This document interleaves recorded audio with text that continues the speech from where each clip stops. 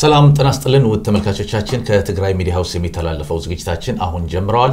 በዛሬው ዕለት መቋጫ ያጣውን የጀኔራሎች ግድያ ጉዳይ በሚል አርዕስት ከባልደረባይ ስታሊን ገብረስላሴ ጋር ውይይት እናደርጋለን። ከኛ ጋር ቆይታችሁን እንድትከታተሉን ከወዲሁ በአክብሮት እንጋብዛለን። መልካም ስታሊን ባለፈው ማክሰኞ ጥር 19 2012 የኢትዮጵያ አቃቤ ሕግ የፌደራል አቃቤ ሕግ ወደ ፓርላማ ቀርበው የ6 ወር የሥራ አፈጻጸም ሪፖርት አቅርበዋል። በዛ ላይ አንድ ትልቅ መነጋገሪያ የሆነው ከሰኔ 15 ግድያ ጋር የተጠረጠሩት ሰዎችን ለውጡን ለማስቀጠል ስንል ከእስር እንዲለቀቁ ብለዋል። ብዙዎቹም ይህንን ጉዳይ በጣም አነጋጋሪ ጉዳይ ሆነዋል። እንዴት አየኸው ይሄ ጉዳይ?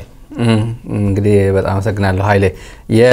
የሰሞኑ ጠቅላይ አቃቤ ሕግ የፌደራል ጠቅላይ አቃቤ ሕግ የሚመሩት አቶ ብርሃኑ ጸጋዬ እና የሥራ ባልደረቦቻቸው በተለይ አቶ ፍቃዱ የድንበር ተሻጋሪ ወንጀል ጉዳዮች ዳይሬክተር ጀነራሉ ለፓርላማ አባላት ያቀረቡት ሪፖርት በጣም ብዙ ነገር ነካክቷል። በጣም ደንቢዶሎ ከታገቱት ተማሪዎች ጉዳይ ጀምሮ ጥቃቅን የሚባሉ የፌደራል የሕግ የፍርድ ቤት ውሎ ጭምር ይሄን ያክል ኬዝ በዚህ አመት አስተናግደናል፣ ይሄን ያክል መቋጫ አግኝቷል የሚል በጣም ጥቃቅን ሪፖርት ሁላ አግኝቷል። ይሄን ሁላ ውስጥ አንገባ ምናተኩረው ከሰኔ 15ቱ ግድያ ጋር በመጠርጠር ተይዘው የነበሩት በተለይ ደግሞ አዲስ አበባ ተይዘው ከነበሩት ውስጥ ለለውጡ ሲባል ለውጡ ለማስቀጠል ሲባል እንዲለቀቁ መንግስት ወስኗል የሚለውን በጣም የሚያሳዝነው ፓርት ነው። እዚህ ላይ ነው መናገር መፈልገው። አንደኛ ሰውየው እኔ እርግጠኛ ነኝ በራሴ ሰውየው እዛ አካባቢ የሚሰሩት የህግ ባክግራውንድ ያላቸው ናቸው ብዬ ነው ማስበው። አቶ ብርሃኑ ጸጋዬም ጭምር ከፋቤት ሲቪል ሰርቪስ እንደተማሩ እገምታለሁ፣ የህግ ምሁር እንደሆኑ እገምታለሁ። እንደዚህ አይነት ጋጥ ወጥ የሆነ በተከበረው የፌደራል ፓርላማ መናገር እንደዚህ አይነት ንቀት የተሞላበት የኢትዮጵያ ተወካዮች ብቻ ባሉበት ብቻ ሳይሆን አጠቃላይ ኢትዮጵያውያን በሚመለከቱት ቴሌቪዥን ጣቢያ ጭምር የተላለፈ ንግግራቸው በጣም ያሳዘነኝ ነው። ህግ እነዚህ አዲስ አበባ የተገደሉት ጀነራሎች፣ አማራ ክልል የተገደሉት ከፍተኛ የክልሉ ባለስልጣናት እነዚህ ተገሏል፣ ወንጀል ተፈጽሟል፣ መንግስት ማስረጃ አለኝ ብሏል። ቃል በቃል አቶ ፍቃዱ የዳይሬክተር ጀነራሉ አብሯቸው ሪፖርት ያቀረቡት ከአቶ ብርሃኑ ጸጋዬ ጋር ያቀረቡት በግልጽ የተናገሩት ክልሎች በቂ ማስረጃ ስላልነበር አይደለም የለቀቅናቸው ብሏል። ኮት ያረኩለ በወቅቱ በነበረው ጸረ ሽብር ህጉ ሊከሰሱ ይችሉ ነበር በቂ ማስረጃ ስለነበር በወቅቱ የጸረ ሽብር አዋጁ የማሻሻያ ስራ እየተሰራ ስለነበር ነው አሉ። አንደኛ ምክንያት እነዚህ ሰዎች ሲፈቱ መንግስት ማስረጃ ነበረው፣ በቂ ማስረጃ አለኝ ነበረኝ ብሏል። በወቅቱ የነበረው ጸረ ሽብር ህግ መከሰስ ይችሉ ነበር። የኢትዮጵያ መንግስት ከዚህ በፊት የነበረው ከዶክተር አብይ አህመድ በፊት የነበረው የኢትዮጵያ መንግስት በቁጥር 652 ዝባር 2009 በፈረንጅ የጸደቀው የኢትዮጵያ የጸረ ሽብር ህግ አነጋጋሪ ነበርውና ተቃዋሚዎችን ለማሰር ነው፣ ተቃዋሚዎችን ለማሳደድ ነው፣ ጋዜጠኞችን ለማሰር ሆን ተብሎ የተረቀቀ ፕሮክላሜሽን ነው ተብሎ የሚወቀሰው የኢትዮጵያ ጸረ ሽብር ህግ የኢትዮጵያ መንግስት በወቅቱ ከእንግሊዝ ከአሜሪካ ከአውስትራሊያ ካደጉ ሀገሮች ኤክስፒሪየንስ ቀምሬ የኢትዮጵያ ወቅታዊ ሁኔታ የኢትዮጵያ ሪያሊቲን በሚያንጸባርቅ መልኩ ያረቀቁት ህግ ነው። ኢትዮጵያ በተለያየ አጋጣሚ ያጋጠማት ያለው ሽብር ስራ ለመቋቋም እና እሱን ኮንቴን ለማድረግ ዲተር ለማድረግ የወጣ ህግ ነው ብሎ ሲከራከር ነበር የኢትዮጵያ መንግስት። ስለዚህ ከዛ ከ2009 በፈረንጅ ጀምሮ እስካሁን በዛ አንቲ ቴሮሪዝም ሎ በጸረ ሽብር ህጉ መሰረት ይከሰሱ ነበር። በዛው መንገድ ነበር የሚታየው። ያ ነበር ዋናው የጸረ ሽብር ጉዳይን ፍርድ የሚያሰጠው ያ ህግ ነበር። ያ ህግ የወጣው በተራ ወንጀለኛ ኦርዲናሪ በሆነ የተራ ወንጀለኛ መቅጫ ህግ መቅጣት ስላልተቻለ ነው። የሽብርተኝነት ፎርሙ አይነቱ ይሄ ኮንተንቱ እና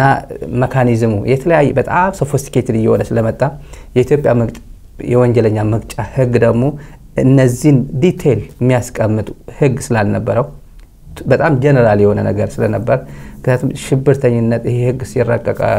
ኃይሌ ሽብርተኝነትን ኮንሲደር ያደረገ ህግ አልነበረም የኢትዮጵያ ወንጀለኛ መቅጫ ህግ ሲረቀቅ በነገራችን ላይ ህግ ሁሌ ዳይናሚክ ነው እንደምታውቀው አንድ ነገር ሲፈጠር ነው እሱን ማዕከል ያደረገ ህግ ደግሞ የምታረቀው ከዚህ በፊት ባለስላሴ ጊዜ የምታውቀው ዝም ብሎ ለባክግራውንድ እንዲሆነ አውሮፕላን ሃጃክ ማድረግ ህግ ውስጥ በኢትዮጵያ ህግ ውስጥ አልነበረም ከዛ ለመጀመሪያ ጊዜ የኢትዮጵያ አውሮፕላን ሃጃክ ተደርጎ ሊቢያ ነው ምናምን ሲወሰድ ለካ እንደዚህም አለ እንደዚህ ወንጀልም አለ ተብሎ ያቺ አውሮፕላን ሃጃክ ማድረግ ኢትዮጵያ ውስጥ ወንጀል እንደሆነ አንድ አንቀጽ ተሰጣት ከዛ በኋላ ያኔ ግን ሲከሰሱ የተሳፋሪዎችን በማንገላታት የምትለውን አንድ አንቀጽ ነው የተከሰሱት ይሄን አውሮፕላን ሃጃክ ያደረጉት ህግ ስላልነበረ ነው ስለዚህ ይሄን ማለት ይፈልኩት የጸረ ሽብር ህጉ ኢትዮጵያ ውስጥ ሲረቀቅ አድሬስ ማድረግ የፈለጋቸው ኢሹዎች ነበሩ ኢትዮጵያ ሪሊ በጣም አስጊ የሆነ ብዙ ሁኔታዎችን አሳልፋለች ከዚህ ውስጥ አንዱ ሽብርተኝነት ነው ሰሞኑ ያኔ የሰኔ 15ቱ ስናየው ምንም ጥርጥር የለው ሽብርተኝነት ነው ይሄ መንግስት ግን ለለውጥ ሲባል ህጉን ጥሰናል አሉ ለውጡን ለማስቀጠል ጠቅላይ ሚኒስትሩ ቢገደሉ አቶ ለማ ቢገደሉ ለውጡ ለማስቀጠል ተብሎ እነዚህ ሰዎች ይፈቱ ነበር ኢትዮጵያ ህዝብ መመለስ አለበት ኢትዮጵያ ምሁራን ነን የሚሉት የህግ ሰዎች ነን የሚሉት ፓርላማ አባላት ነን የሚሉት ይሄን መመለስ አለባቸው ቁንጮ የሚባል በዚህ አሁን ለውጥ ጊዜ ያሉት ከጠቅላይ ሚኒስትሩ ጀምሮ ከላይ ያሉት ቢገደሉ ኖሮ ለለውጥ ሲባል እንፍታቸው ይባል ነበር እነዚህ ሰዎች የተፈቱት አሁን አይፈቱ ማንንም ሰው እንዲታሰር ማንንም ሰው እንዲገደል ማንንም ይፈልግ ሰው የለም በኢትዮጵያው የሆነ ለምን ትመኛለህ ግን ህግ እየጣሰ የሀገሪቱ ህግ እኮ የግለሰብ ህግ አይደለም እንደፈለክ ምታሽከረክረው አይደለም ህግ ነው ያ ህግ የተቀመጠው ያቺ ቀይ መስመራውን እንዳታልፍ ነው ቀይ መስመራ ስታልፍ ለምን ንጉስ አይሆንም ለምን ጠቅላይ ሚኒስትር አይሆንም ጥሳሃል ነው ከዛ በኋላ ተጠያቂ ትሆናለህ ነው ይሄ ለፓርላማ ያቀረቡት በአቶ ፍቃዱ በኩል ነው በነገራችን ላይ ይሄ ንግግር የተነገረው በምክትላቸው ዳይሬክተር ያሉት በአቶ ብርሃኑ ጸጋይ ጠቅላይ አቃቤ ህግ ዋና ጠቅላይ አቃቤ ህግ በሳቸው ስር ያሉ ናቸው የተናገሩት ያነሱት መከራከሪያ ምንድነው በወቅቱ ያልተከሰሱበት ምክንያት በወቅቱ የጸረ ሽብር አዋጁ የማሻሻል ስራ እየተሰራ ስራ ነበር አንደኛ የጸረ ሽብር ህጉ አዋጅ ማሻሻል መብቱ ነው ይሄ መንግስት ተሻሽሎ አዋጁ ሌላ አዋጅ ታድሶ ሌላ አዋጅ እስካልጸደቀ ድረስ ያ አዋጅ በኢትዮጵያ ሪፒል እስካልተደረገ ድረስ እስካልተሻረ ድረስ ያ ህግ ነው በኢትዮጵያ ህግ አልተሻረም እኮ ሬትሮአክቲቭሊ አይደለም ህግ ባይኔቸር ሬትሮአክቲቭሊ ሊሰራ ማይችል ችግር የለውም እሱ ወደ ኋላ ተመልሶ ህግ አይሰራም ህጉ አሁንም አክቲቭ እነዚህ ሰዎች በተገደሉበት ጊዜ ጀነራሎቹና ባህር ዳር የነበሩ ባለስልጣናት ሲገደሉ ይሄ ጸረ ሽብር ህግ ኢትዮጵያ ውስጥ ህጋዊ ህግ ነበር ፓርላማ አልሻረውም ነበር ነው ማለት ያልተሻረ ህግ ነበር ያልተሻረ ህግ ደግሞ ህግ ነው በቃ የሀገሪቱ ህግ ነው ስለዚህ ይሄ አገሪቱ ላይ ኤግዚስት ያደረገ ህግ በሂደት ላይ ሪቫይዝ ያደረኩት ነበር ያሻሻልኩት ነበር የሚባለው ህግ ወጥ ነው በየትኛውም የኢትዮጵያ ህግ የሚደገፍ አርጊመንት አይደለም ይሄ ሎጂካልም አይደለም ይሄ ዝም ብሎ ለፖለቲካ ፍጆታ ተብሎ ለፓርላማ ያላቸው ንቃት የሚያሳይ ነው አቶ ፍቃዱ ከአቶ ብርሃኑ ጸጋይ ጎን ሆነው ይሄን ሁላ ሲለፈልፉ የነበሩት ንቃት ነው ይሄ ህግ አለማወቅ ብቻ አይደለም ህግ ይሄ ማንንም ተራ ኮመን ሴንስ ነው ህግ ማወቅም አይደለም ህግ ውስጥ ካልተሻረ ድረስ ጸረ ሽብር ህግ ኢትዮጵያ ውስጥ እስካለ ድረስ ጨቋይ ነው ያኛውን ታርጌት ያደረገው ጋዜጠኛ የሚበድል ነው ተቃዋሚ የሚበድል ነው ቢባልም ህጉ በምክር ቤቱ በፓርላማ በተከበረው ምክር ቤት ያልተሻረ ህግ ነው ሪቫይዝ ከተደረገ በኋላ ሪቫይዝ ተደርጎ በሚመለከተው ጋዜጣ እስኪወጣ ድረስ ያኛው ህግ ነው የሚወጣው ፕሬዝዳንቱ እስከሚፈርሙበት ድረስ የህግ ሆኖ እስኪወጣ ድረስ ያኛው ህግ ሆኖ ይቀጥላል ስለዚህ ያ ህግ አዋጁ በመሻሻል ስለነበር ያ አዋጅ ሲሻሻል የፈጸሙት ህግ እኮ ያኛው ነው ሳይሻሻል ነው ኃይሌ ምን ማንንም ለክርክር የሚቀርብ አርጊመንት አልነበረም ይሄ ወንጀል አንዱ ወንጀል ነው የተፈጸመው ወንጀል ነው ሆን ተብሎ መንግስት የመንግስት እጅ ያለበት ብለኛ በየጊዜው ሚዲያ ላይ የምናወራው እኮ ምንም አሁን ቀስ በቀስ መንግስት ራሱ እየነገረን ነው ለፖለቲካ ፍጆታ አሁን ይቅር ብለናቸዋል ይሄ መንግስቴ እንዳይናጋ እኮ ነው የህዝብ አመኔታ ህዝብ በሞብ ተነስቶ ይሄን ለውጡን እንዳያኮላሽብኝ ብሎ ነገር የለም አሁን በዚህ ሰዓት መስራት አይችልም ጠቅላይ ሚኒስትሩ ቀደም እንዳልኩ ጠቅላይ ሚኒስትሩ ተገለው ቢሆን ይሄ እነዚህ ሰዎች ለውጡ እንዲቀጥል ተብሎ እነዚህ ሰዎች ይፈቱ ነበር ወይ ከአዲስ አበባ ይሄ ጥያቄ መመለስ መቻል አለበት ምክንያቱም ጠቅላይ ሚኒስትሩ ሰው ናቸው አንድ ኢትዮጵያዊ ሰው ናቸው ጀነራል ሰዓረ መኮንን አንድ ሰው ነው አቶ ዶክተር የአማራ ክልል የሞተው እሱም ሰው ነው ሁሉም የሞቱት ሰው ናቸው ኢትዮጵያውያን ናቸው የስልጣን ላይና ታች መሆን ብቻ አይደለም ሌላው ያነሱት ደግሞ ተጠርጣሪዎቹ በዚህ ወንጀል አዋጅ ሊከሰሱ አይገባም የሚል ቅሬታ ከማህበረሰቡ በመነሳቱ ነው ይላል ከየትኛው ነው ማህበረሰብ ነው የትኛው ማህበረሰብ ነው የኢትዮጵያን ህግ ዲክቴት የሚያደርገው የሆነ ግሩፕ ኦፍ ኢንዲቪጁዋልስ ተነስተው እነዚህ ሰዎች በዚህ ጸረ ሽብር ህግ እንዳትከሷቸው ገለዋል ማስረጃ አግኝታቸዋል ግን በዚህ ጸረ ሽብር ህግ እንዳትከሷቸው ብሎ የሚነሳ የኢትዮጵያ ማህበረሰብ ክፍል አለ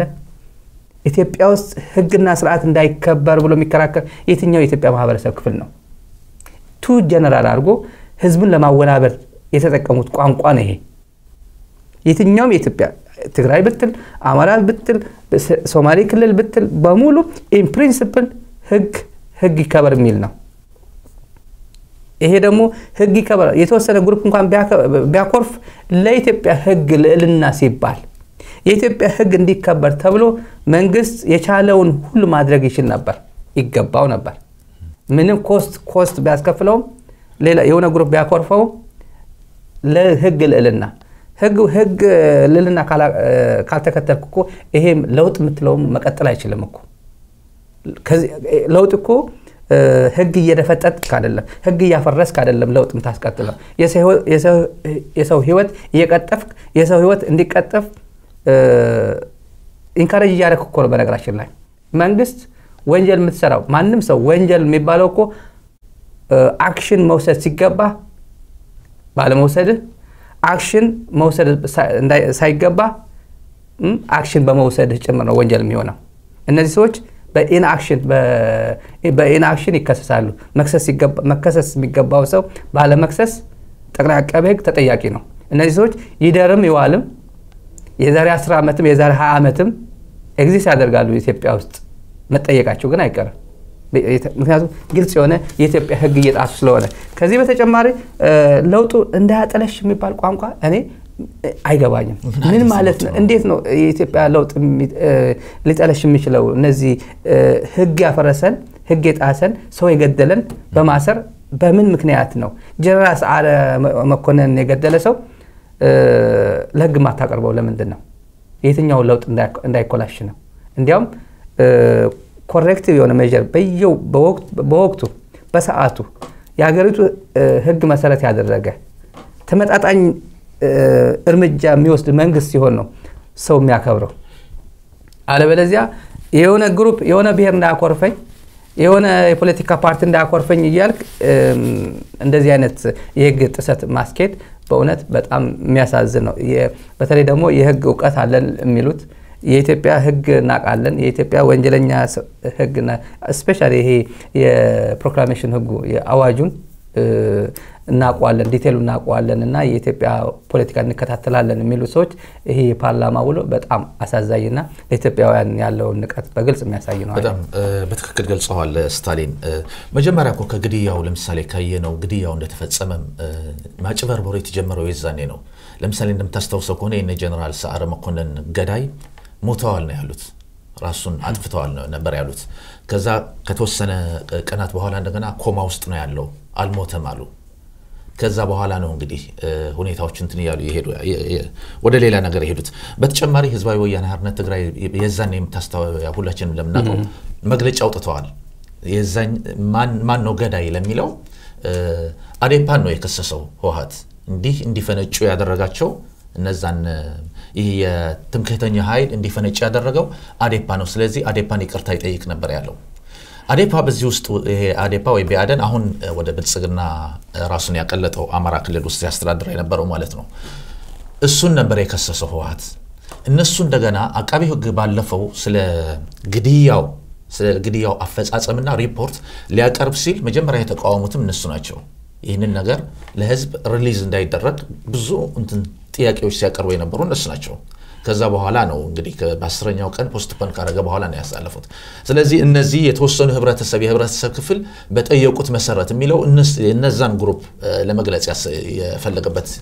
ይመስላል ምክንያቱም ካካሄዱ ካየው ስለዚህ ማን ነው ገዳይ ማን ነው ከዚህ ወንጀል ጀርባ ያለው ግልጽ ነው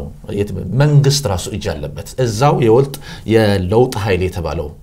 አካል ከጠቅላይ ሚኒስትሩ ጋር ያለው አካል ማለት ነው እነሱ ናቸው ተጠርጣሪዎቹ ምክንያቱም መንግስት ራሱም አካሄዱ ካየው ማለት ነው ይሄኛው ሪፖርት ይፋ እንዳይሆን ሲቃወም ከመቃወም ጀምሮ እስከ መከላከል ብዙ የተለያዩ ስራዎች እንደሰሩ ከውስጥ የሚመጡ ኢንፎርሜሽኖች ያሳያሉ ስለዚህ መንግስት የትኛው ለውጥ ነው አሁን ለውጥ ለምሳሌ ለውጥ ምትለው እኮ የገደልክ ሰው የሞተ ለውጥ የሚባል ነገር የለም አሁን ለውጡን ለማስቀጠል ነው ካሉ ግድያውን ለማስቀጠል እንደማለት ነው ግድያውን ለማስቀጠል ነው የፈለጉት ለማለት ነው ግን እዚህ ውስጥ ግን ተጠርጣሪው አሁንም እዛው ራሱ የለውጥ ኃይል የተባለው ከጠቅላይ ሚኒስትሩ አካባቢ ያለው አንድ እሱን ስሙን እንዳይወጣ የተፈለገበት ወይንም ገዳይ መሆኑን ለህዝብ እንዳይገለጽ የተፈለገበት ምክንያት ነው ስለዚህ መንግስት በዚህ ግድያ ላይ እጅ አለበት የሚለውን ተጨማሪ ማስረጃ ነው ይሄ ነገር ስለዚህ አሁንም ገዳዮችን ለህዝብ እንዲያቀርቡ ወይንም ካላቀረቡ እንደገና ማን እንደሆነ ገዳዩ በትክክል መገለጽ አለበት ሌላ እንደገና በዚህ ላይ አዲስ አበባ ምንድነው ያሉት አቶ ፍቃዱ ጸጋ አዲስ አበባ የተያዙ ከዚህ ግድያ ጋር የተያዙት ከአዲስ አበባ ነው እንግዲህ ፈተናል ያሉት አዲስ አበባ ታስረው የነበሩት ለምሳሌ አዲስ አበባ እንኳን ያታሰሩ አለ እነማን ናቸው ሆነ የተፈቱት ለምሳሌ የአማራ ብሔራዊ ንቅናቄ አብን እነ ክርስቲያን ታደለ አልተፈቱም ማን ናቸው ሆነ የተፈቱት እነማን ናቸው የተፈቱት እነማን ናቸው ያልተፈቱት ይሄም አቃቤ ህግ ይሄንን ግልጽ አላደረገም ስለዚህ ይሄ ትልቅ ወንጀል የተሰራ በአገሪቷ ወንጀል ነው የተሰራው ትልቁ የአገሪቷን ቺፍ ኦፍ ስታፍ ነው የተገደለው ይሄንን ለውጥ ለማስቀጠል የሚባል ከሆነ እንግዲህ ወንጀሉ እኛ እጅ ያለንበት ማለት እነዛ በጠቅላይ ሚኒስትሩ አካባቢ ያሉትን ሰዎች እጃችን አለበት ለማለት በሌላ አባባል እጃችን አለበት እንደማለት ነው የሚቆጠረው ሌላ በጣም የገረመኝ ከዚህ መግለጫቸው ከአቶ ፍቃዱ ጸጋና አቶ ብርሃኑ ያቀረቡት መግለጫ እዛ ላይ ስለ ተጠርጣሪዎችም የተናገሩት ነገር አለ አሁን በተለያዩ ክልሎች በወንጀል ተጠርጥረው እስከ አሁን ድረስ ያልተያዙት ክልሎችን አንሰጥም ያሏቸውን በቁጥር አስቀምጠዋል ለምሳሌ በቤኒሻንጉል ጉሙዝ 827 ሰው እንደሚፈልጉ ተጠርጣሪዎች በደቡብ ክልልም 655 ሰዎች ኦሮሚያ ክልልም 50 ሰው ሶማሊያ ክልል 33 ሰው ትግራይ 4 ሰው ይላል እነዚህ ክልሎች ናቸው እንግዲህ ሜንሽን ያደርጓቸው ብዙ ጊዜ ስንሰማ የነበረው አቃቤ ህግ ትግራይ የወንጀለኞች መሸሸጊያ እስከ ማለት የደረሱበት ጊዜ ነበር አሁን ግን ትግራይ በጣም ሊስት የሆነው ሁሉም ወንጀለኛ መያዝ አለበት ወንጀል ከሰራ ወንጀል መያዝ አለበት እኛ ያን አይደለም ሰፖርት ያደርገን ያለ ነው ግን ከዚህ በፊት ምን ሲባል ነበር ትግራይ የወንጀለኞችን መሸሸጊያ መቀሌ የወንጀለኞችን መሸሸጊያ ያሉ ብዙ ፕሮፓጋንዳ ሲሰራ ነበር አሁን ግን 4 ሰው ትግራይ ውስጥ 4 ሰው ሌላ ክልል ለምሳሌ ሶማሊያ 33 ሰው ኦሮሚያ 50 ሰው ደቡብ ክልል 655 ሰው ቤኒሻንጉል ጉሙዝ 827 ሰው ነው ያሉት ስለዚህ ይህንን አሁን ራሱ አቃቤ ህግ መግለጫ ነው እንግዲህ በተከታታይም ሲቀርብ የነበረው ከዚህ በፊት በነፋናም ሲቀርብ የነበረው ትግራይ ውስጥ አሉ ወንጀለኞች አሉ እንደዚህ ያሉ እየተባለ ብዙ ሲነገር ነበር ስለዚህ ይህ መንግስት የሚሄድበት ያለው አካሄድ ራሱ ይሄ ህገ መንግስታዊ ነው ህጋዊ አይደለም ያደረገ ያለው የነዚህ የጀነራል ሰዓረ ግድያም በሌላ ዙር ምንድነው በእጃ ዙር ምንድነው የሚለን ያለው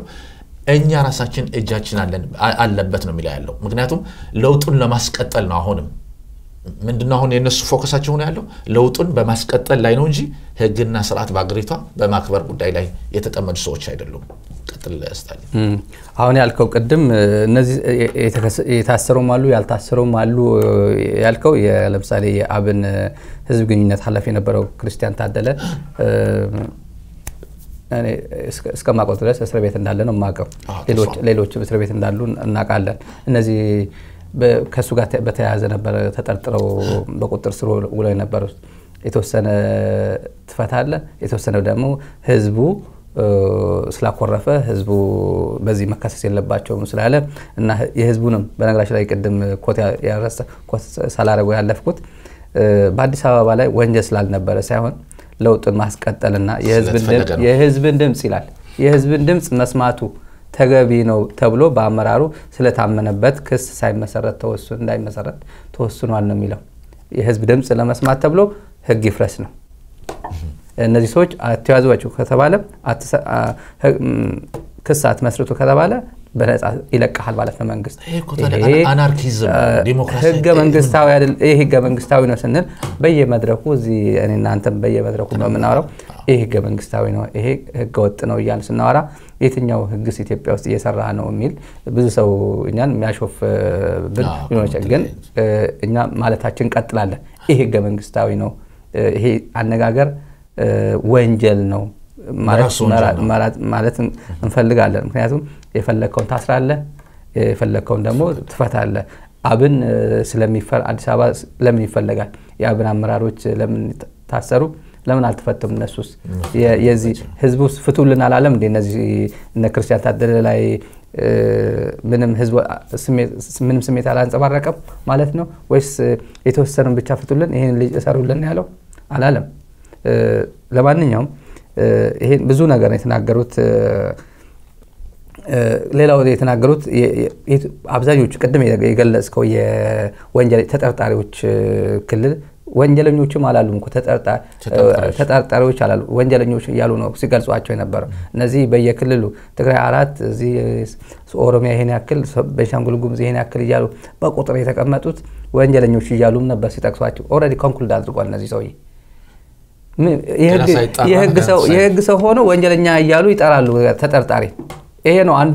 አንዱ የህግ ጥሰት ከመጀመሪያው ከዚህ ከቋንቋ አጠቃቀም ነው የህግ ሰው ሆኖ ገና በፍርድ ቤት ያልተረጋገጠ ኢኖሰንት ነው ይሰው የፕሩቭ እስካልተደረገ ድረስ እሱም መታወቅ አለበት የትግራይ ለምንድን ነው የተጋነነው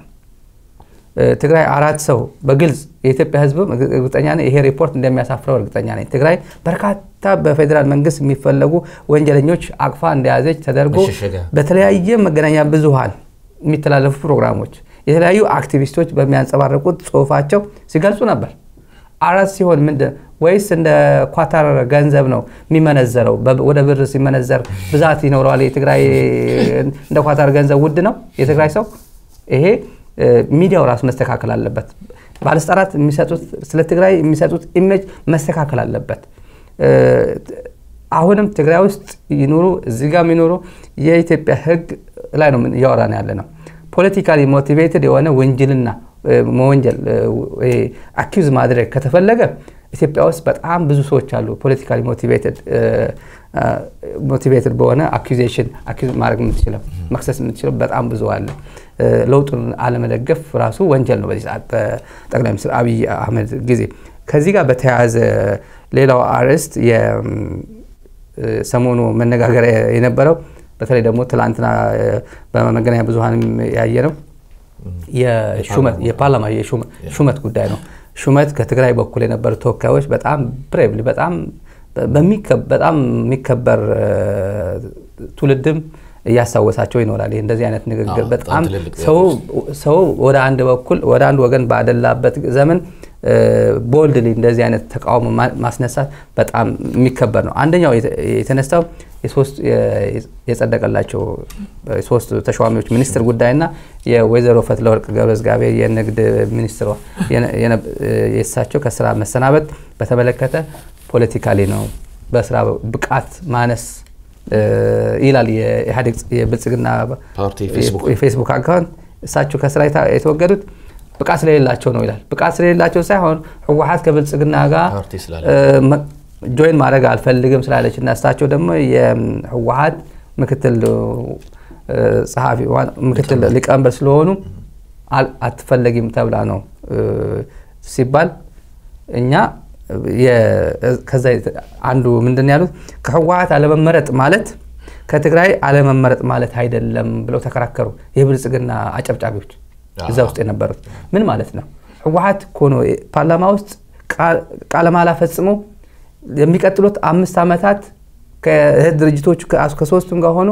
ኢትዮጵያን እንዲያስተዳድር ቃለ መሃላ የፈጸመው እኮ ህወሓት ነው ግለሰቦች አይደለም እኮ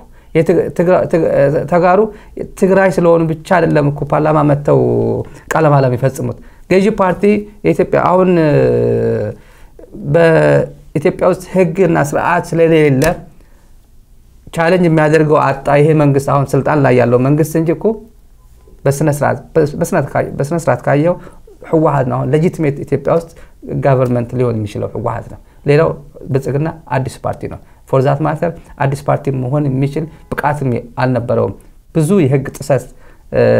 ቫዮሌት አድርጎ ነው የምርጫ ቦርድም እውቅና ያገኘው የኢትዮጵያ ህግ ጥሶ ነው እውቅናም የተሰጠው ስለዚህ ከህወሓት አለመመረጥ ማለት ከትግራይ አለመመረጥ ማለት አይደለም that means ህወሓት ባይወክለው ሌላ ሰው መብታችንም ነው ብለዋል በነገራችን ላይ ከህወሓት ይሄ መንግስት ከህወሓት ያለመመረጥ መብት አለው ምክንያቱም የብልጽግና አባል አይደለም አልኩ በግልጽ ብለዋል ይሄ አይባልም ሰውየው የፓርላማ አባል ናቸው ቢያንስ 100,000 ህዝብ ወክለው ነው የመጡት እዛ የ100,000 ህዝብ ወክልና አቢዩዝ ያደረጉት ነው አላግባብ ለራሳቸው ለአንድ ሰው ለመደገፍ ብለው እሳቸውን ደግፈውት የመጡ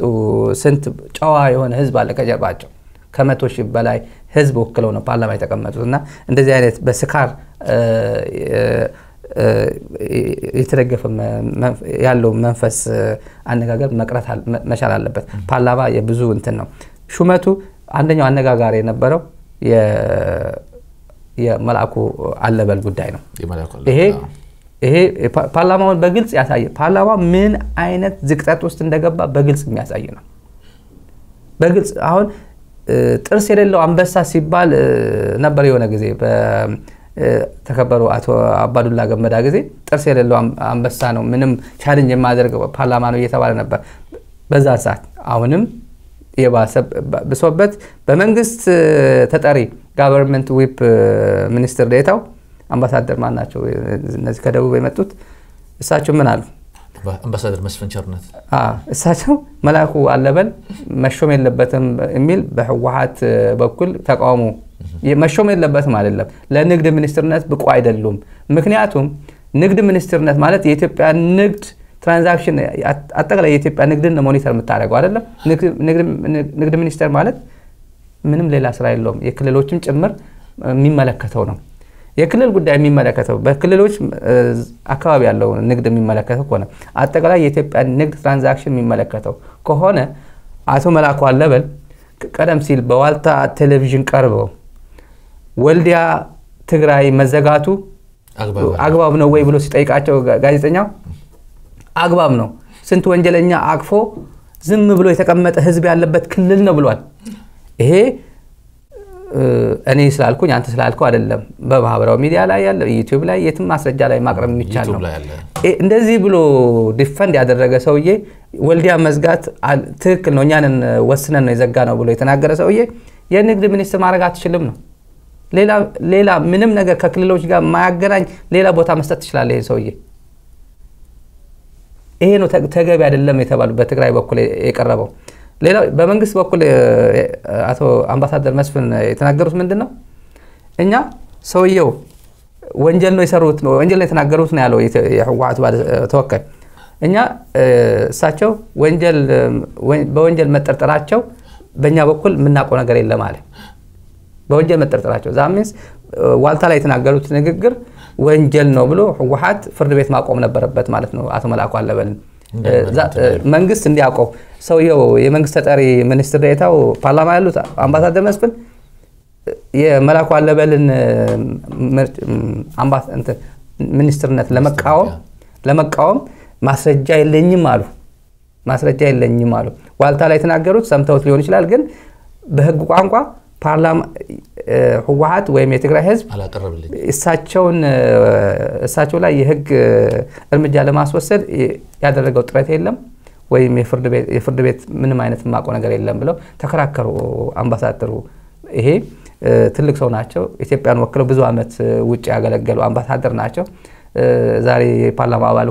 ሆናሉ ነገ ጧት አይሆንም ይሄ ንግግራቸው ግን ወደ ኋላ እየሄዱ እድሜ ልካቸው እየቆጫቸው ይኖራል ይሄ በፍርድ ቤት ስለተነገረ ብቻ አይደለም የነዚህ የአቶ መላኩ አለበል ሹመት መሾምና አለመሾም ማንንም ሰው ዋጋ የሚሰጠው አይደለም ንግድ ሚኒስትር መሆን ግን ምን ያህል ትራንዛክሽን ወልዲያ መዘጋት አለበት ብሎ ሚያምን ንግድ ሚኒስትር ሆኖ በቃ ወልዲያ መዘጋት አለበት የሚል አቋም ያለው ንግድ ሚኒስትር ምን ያህል ኢንተግሪቲ ይኖረዋል የትግራይና የአማራን ንግድ ለማስተሳሰር ምንድነው የሚሰራው ይሄ አንዱ ቻሌንጅ የተደረጉበት ነውና የፓርላማውን ሪሊ ምን አይነት ሰዎች ፓርላማ ውስጥ እየፈሩ እንደሆነ ለህሊናቸው የማይገዙ ወክሏቸው ለመጣ ህብረተሰብ ምንም ክብር የሌላቸው ለነገይቷ ኢትዮጵያ ምንም ዋጋ የማይሰጡ ፓርላማ የሚተዳደርበት ህግ የማያውቁ የኢትዮጵያ አጠቃላይ ሁኔታ የማይገነዘቡ የተቀመጡበት ወንበር ራሱ ቃለ መሃላ ፈጽመው የኢትዮጵያ ህዝብን በእኩል አይን ለማገልገልና እዚህ ጋር ቮት ስታረግና አብስቴን ስትሆን በኢትዮጵያ ላይ እየወሰንክ እንደሆነ ማያውቀው የኢትዮጵያ ፓርላማ አባል አለ እንዴ እንደ ኢትዮጵያ ውስጥ ሆኖ ነው እንጂ እኮ የአንድ ሰው ቮት የፓርላማ ቮት ምን ያህል ወሳኝ እንደሆነ እኮ ያየነው ነው እኮ በትራምፕ ኢምፒችመንት እኮ ያየነው ነው እኮ የአንድ ሰው ቮት ምን ያህል ኢምፓክት እንዳለው እኮ ያየነው ነው ስለዚህ ፓርላማ ውስጥ ያሉ ሰዎችም በእንደዚህ ራሳቸው ክብር ሰጥተው ለህሊናቸው ጭምር እንዲኖሩ ብልጽግና ነገ ጧት ከኢትዮጵያ እንደሚነቀል ማንንም ያውቃል ሰው ስለገደል ሰው ገለ ይሄ ብልጽግና ሰው ገለ እንኳን ተጠግኖ እንኳን የሚቀጥለው 5 አመት ምርጫ ማሸነፍ የሚችል አይደለም ኢትዮጵያ ውስጥ 100 ሚሊዮን ሰው እንኳን ቢገደል በረብሻ በፕሮቴስት እንኳን ቢገደል የኢትዮጵያ ምርጫን አሸንፎ መቀጠል የሚችል መንግስት አይደለም አሁን ያለው የብልጽግና መንግስት እሳቸው ማወቅ አለባቸው ለዛሬ 5 አመትም የዛሬ 10 አመትም ፓርላማ አባል ሆኖ አይመጡም ነገ ጧት ግን ህሊናቸው ሶክታቸው ይኖራል ስለዚህ በንግድ ሚኒስትሩ ላይ የተነሳው ወንጀላ የቀረበ እንትን የለም ያሉበት እንትን አሳዛኝ ነው እሳቸው አምባሳደር የሚመጥንም አይደለም እሳቸው ኃይል ሌላ ፓርላማው ምንድነው ሆነ የታዘብኩት ከቀረቡ ጥያቄዎች አሁን አገሪቷ ውስጥ ያለው ችግር ካየነው በጣም ሰፊ ነው በመጠን ይሁን በአይነቱ ይሁን በጣም የተወሳሰበ ችግር ነው ያለው አገሪቷ ውስጥ ፓርላማው አባል ግን የፓርላማ አባላት ግን ሲያቀርቡ እጅግ በጣም ጥቂት ጥያቄዎች ናቸው ያቀረቡት አንደኛው በጣም ቦልድ የሆነው ጥያቄ ቀደም እንደገለጽከው የትግራይ ተወካዮች ናቸው የትግራይ ፓርላማ ተወካዮች ያቀረቡት በጣም ቦልድ የሆነ ጥያቄ ስለ ሽሞቱ ማቅረባዋል ስለ እነዚህ ስለ አዲስ አበባ ጉዳይም ስለዚህ ሰኔ 15 ጉዳይም ሲከራከሩ ነበሩ ሌሎች ግን ይሄን ያህል ጥያቄ አላቀረቡም ለምሳሌ የታገቱ ተማሪዎች አሉ አንድ ሁለት ጥያቄ ነው ያቀረበው አሁን አገሪቷ ውስጥ ትልቅ መነጋገር አጀንዳ ያለው እነዚህ ከደምቢዶሎ የታገቱ ተማሪዎች ናቸው እስካሁን ድረስ መቋጫ ያልተገኘለች ይሄንን እንኳን በሚገባ ፓርላማው እንደ ህዝብ ተወካዮች እንደ ህዝቡን ወክሎ ወንበር የያዙ ሰዎች እነሱ ራሳቸው እንኳን ይሄን ያህል አቴንሽን ሰጥተው ይሄን ያህል አልተከራከሩበትም ፓርላማው ላይ በጣም ጥቂት ጥያቄዎች ነው ያቀረቡት ምንድነው ያለው ምን አዲስ ነገር አለ አሉ በአቃቤ ህግ በኩልም ተጣርቶ እስኪቀርብ ድረስ ነገሩ ተጣርቶ ቢቀርብ ይሻላል የሚል መልስ ተሰጣቸው እንጂ ይሄን ያህል ስለ ተማሪዎች ጉዳይም ብዙ አልተናገሩም ስለ በየቀኑ የሚገደለ ያለው በየቀኑ ያለው በአገሪቷ ያለው የፖለቲካ የኢኮኖሚ የጸጥታ ችግር ብዙ ማንሳት የሚችልበት ጊዜ ነበር አሁን ግን ፓርላማው እንዳልከው ጥርስ አልባ አንበሳ አላለ በቃ ደክመዋል የመጨረሻ ነው የደከመው ከዚህ በፊት እንደምናቀው ባለፉት 25 እና 26 አመታት ህወሓት ጣልቃ እየገባበት ነው ምናምን በሚባልበት ጊዜ ትንሽ የተዳከመ ፓርላማ ነው ምናምን የሚባል ትችቶች ነበሩበት አሁን ግን ጭራሽ ፓርላማ መናገር የማይችልበት ደረጃ ነው የደረሰው ስለ አቶ አለ ስለ መላኩ አለበልም እንትን ሲሰጡ ለምሳሌ እሳቸውን ዲፌንስ ያደርጉ ምንድነው ያሉት ለትግራይ ፓርላማ አባላት እኛ እናንተ ብቻ ናችሁ ወይ ፌደራል ኃይሎች ሚል ወደ ሌላ ጥያቄ ወደ ሌላ መልስ ነው የገቡትና ጀስት መበሻሸቅ የሆነ ነገርና እዛ ምንድነው አሁን ፓርላማው ራሱ የህዝቡን ጥያቄ ራሱ ማንሳት አልቻለም ያገሪቷ ውስጥ ያለው ተጨባጭ ሁኔታ አቅርቦ መንግስት መልስ እንዲሰጠው ጫና ሊያሳድር ወይ አልፈለገም ወይንም ፈርተው ራሱ ፓርላማው ራሱ ወይ ለውጥ ለማስቀጠል ይሁን ያው እንደነሱ መንግስት እንደሚለው ወይ ለውጥ ለማስቀጠል ነው ብሎ ነው እንደዛ ሚል ያለው ግን አሁንም ቢሆን አገሪቷ ውስጥ ከፍተኛ ክራይሲስ ባለበት ወቅት ፓርላማው ራሱ ቦልድ ሆኖ የህዝብን ጥያቄ ማቅረብ አለበት otherwise ነገጧት በታሪክ የሚጠየቁ ሰዎች ይሆናሉ ማለት ነው ሌላው ፋላሲ ምን መሰለ ኃይሌ ሌላው ፋላሲ እዛው ፓርላማ ላይ ነበር ክርክር አቶ መላኩ አለበልን ዲፌንድ ለማድረግ ከቀረቡት ንግግሮች አንዱ ፋላሲ ምንድነው አቶ መላኩ አለበል ቅርታ ከልጅነታቸው ጀምሬ ነው ማቃቸው እንግዲህ የሳቸውን ኢንቴግሪቲ የሳቸውን የሥራ ብቃት ለመናገር ምስክርነት ሲሰጡ ነው አንዱ የፓርላማ እኔ ከልጅነታቸው ተማሪ ሆኖ ነው ማቃቸው ይሄ በሎጂክ ቋንቋ በሎጂክ ትምህርት አፒል ቱ ፒቲ የሚባለው ፋላሲ ስታይል ነው ይሄ ነውር ነው በልጅነት በተማሪነት የሚያቋቸው ሌላ እኛ የኢትዮጵያ ህዝብ የሚያቃቸው ደግሞ ዋልታ ቀርበው በግልጽ በሚሊዮን የሚቆጠር የኢትዮጵያ ህዝብ በሚያየው ቴሌቪዥን ጣቢያ ወልዲያ መዝጋታችን ትክክለኛ ውሳኔ ነበር ወንጀለኞችን አቅፎ ያዘ ህዝብ እኮ ነው ያለው የትግራይ ህዝብ ብለው የተናገሩት ነው እኛ አይደለም ይያልን ያለ ነው የሳቸው አንደበት ነው በሳቸው አንደበት የተነገረ ንግግር ነው የፓርላማ አባሉ የተከበሩ ማን ነው የህዋትን ወክለው እዛ ይቀርቡት ቦሌ ክፍለ ከተማ ወክለው የመጡ ናቸው እሳቸው ክርክራቸው ምንድነው ይሄ ለንግድ ሚኒስትርነት አይበቁም ትግራይና አማራን ፌር ማየት የማይችሉ ናቸው ወልዲያ መዘጋት አፕሪሺየት የሚያደርጉ ሰውዬ የንግድ ሚኒስትር መሆን አይችሉም ነው ሎጂካል ጥያቄ ነው ሌላ ሚኒስትርነት ስጧቸው ነው መሾም ከፈለጉ ሌላ ሚኒስትርነት ይስጧቸው ከዚህ ጋር ግንኙነት የሌላቸው ሌላ ይሄ ነው እሳቸው ደግሞ ዲፌንስ ያደርጉ ተውና የፌደራል ምናምን የሚለው ክርክራ እናንተ ብቻ ናችሁ የፌደራል ኃይሎች እንደሚሉት ሌሎቹ እናያቸዋለን የፌደራል ኃይሎች ከሆኑ እናያቸዋለን እሳቸው ግን እኔ በተማሪነታቸው ነው ማቃቸው ብሎ ወደ ኋላ ሄዶ ስንት አመት ወደ ኋላ የተማሪነት ህይወትና እኛ የኢትዮጵያ ህዝብ የተናገሩት አንደበታቸው እሳቸው የልጅነት ትምርታቸው ጂኦግራፊ ስንት አመጣ ኬሚስትሪ ስንት አመጡ ሃይ ስኩል ያወራን አይደለም ፓርላማ ላይ ያወራን ያለ ነው ፓርላማ ለኢትዮጵያ ህዝብ እንደዚህ ብሎ ተናግረዋል ነው የተናገረው ፓርላማ የተናገረው እንጂ የሃይ ስኩል ውጤታቸው እንዴት ነበር ብሎ የሃይ ስኩል ጎበዝ ነበሩ ጥሩ ጣባይ ነበራቸው ሚል ግምገማ አልቀረበው በፓርላማ እሳቸውን ዲፌንድ ለማድረግ የቀረበው ንግግር below expectation ነው ፓርላማ አባል ልናገረው ከፓርላማ አባል ማይጠበቅ ንግግር ሎጂካሊ ያልሆነ ንግግር ነው የተናገሩት ከዚህ አንዱ ግን ሰዎች እነዚህ በየክልሉ ያሉ ወንጀል ተጠርጣሪዎችን የት እንዳሉ ናቃቸዋለን ግን ክልሎች ሊተባበሩን አልቻሉም የሚሉት ራሱ ክልሎች ኦሮሚያ ክልል ይሄ ጫት ንግድ በጣም አክቲቭ የሆነ ሐረር አካባቢ ያለችው ከተማ እነዚህ ሶማሌ ተወላጆችን አንገታቸው በእንትን እየቆረጡ ስንት ወንጀል የፈጸሙ ወንጀለኞች ደብቆ አይደል እንደ በለውጡ ጊዜ ዶክተር አብይ አህመድ ወደ ስልጣን ሳይመጡ የነበረው ክራይሲስ ውስጥ አልሰጥ ለቀድሞ ኢህአዴግ አንሰጥም ብሎ ሲከራከር የነበረ አይደል እንደ ኦሮሚያ ክልል መንግስት ኦህዴድ ጠቅላይ ሚኒስትር አብይ አህመድ የሚመሩት ብልጽግና ፓርቲ ገዢ ፓርቲ ሆነበት ኦሮሚያ ክልል ኮን አልሰጥም ብሎ ይሄ ሁሉ ወንጀለኛ ሲከራከሩለት ነበር ትዝ ይለኛል ኢትዮጵያ ፌደራል አቃቢ ህግ ይሄን ሁሉ አንተን ሲሉ አሳልፈና አንሰጥም ይያሉ አተለማ መንገርታና ዶክተር አብይ አህመድ የኦህዴድ ጽፈት ቤት ኃላፊ ሆነው ሲከራከሩ ነበር እነዚህ ሰዎች ስንት ወንጀል ሰርተው ኦሮሚያ ክልል ውስጥ ያሉ ተጠርጣሪዎች ናቸው አቶ ብርሃን ጾጋዬ የኦሮሚያ ክልል የማዕከላዊ ኮሚቴ ስራ አስፈጻሚ የብልጽግና ትልቅ ሰው ናቸው እኮ ስለዚህ መዋቅር አላቸው ኦሮሚያ ክልል ቢፈልጉ እነዚህ ለቅመው ማምጣት ይችላሉ ቢፈልጉ ማለት ነው ስለዚህ ከቤት ነው የሚጀምረው የራስ ቤት አጽድተ ነው የሌላ ክልልን ጉዳይ የምታወራ አራት ሰው ትግራይ ውስጥ አራት ሰዎች አሉ ፈልጋቸው ይያሉ ሚዲያ ላይ ኤቭሪዴይ በየመጡ ኢትዮጵያውያን ማወቅ አይደለም